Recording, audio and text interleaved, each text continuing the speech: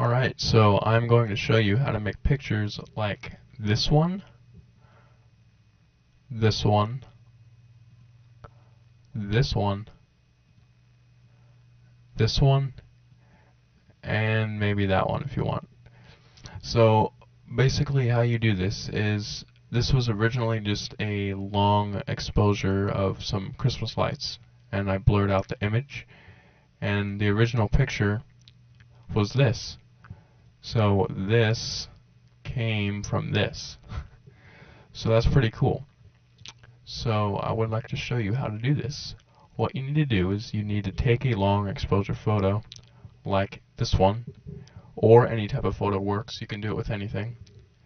If you don't know how to take a long exposure photo, go to my blog and I will tell you how to do that really quick.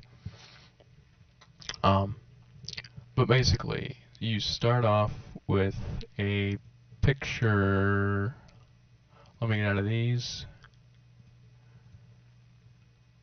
Okay, so you start off with, let's just use this one.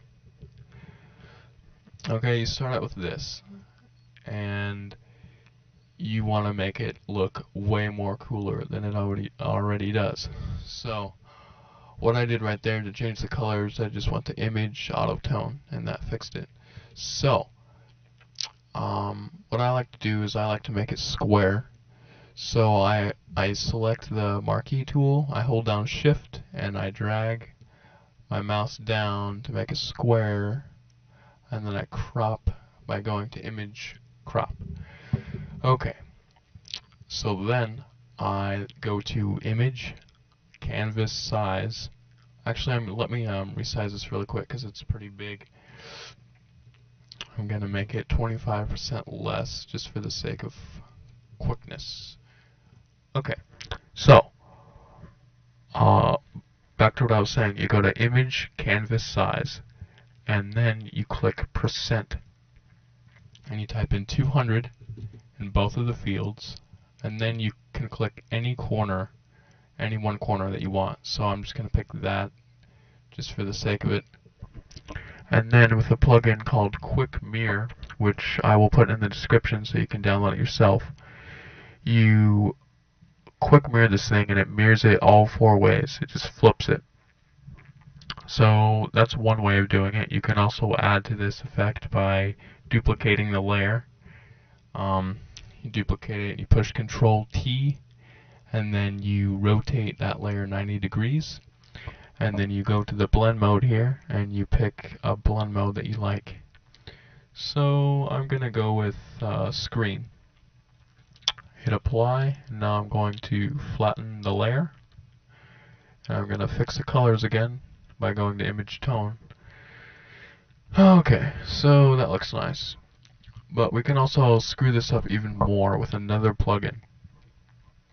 The plugin is called Flexify, and I will also put a link to that in the description. Okay. Whoa. So let me fix some things really here. Let me fix some things here. We want stereographic, because I like stereographic the most. So, here it is. You can because it's mirrored, you can morph the image any way you like, and it's nice. It just makes things look great. Okay, so that's about it, basically. Yeah. Thank you.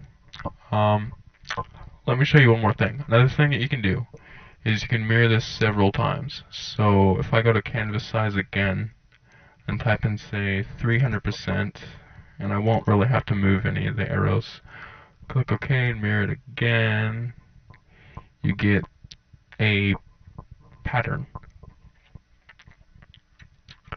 Okay, so you get that, and that looks pretty nice. I mean, you can use this for stuff. Okay. I'm actually going to try the quick mirror thing again really quick.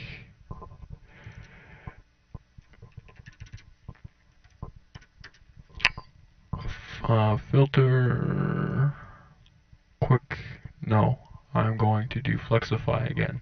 So, load. Come on. So here we are. Get out of this.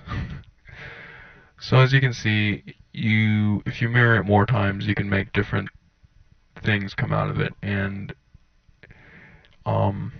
yeah. And then you can also mirror this again and keep on doing it over and over again until you get a really crazy pattern.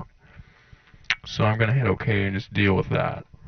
And that's how you do it. If you want to learn more, go to my blog, photoextremist.com, and I will give you more information.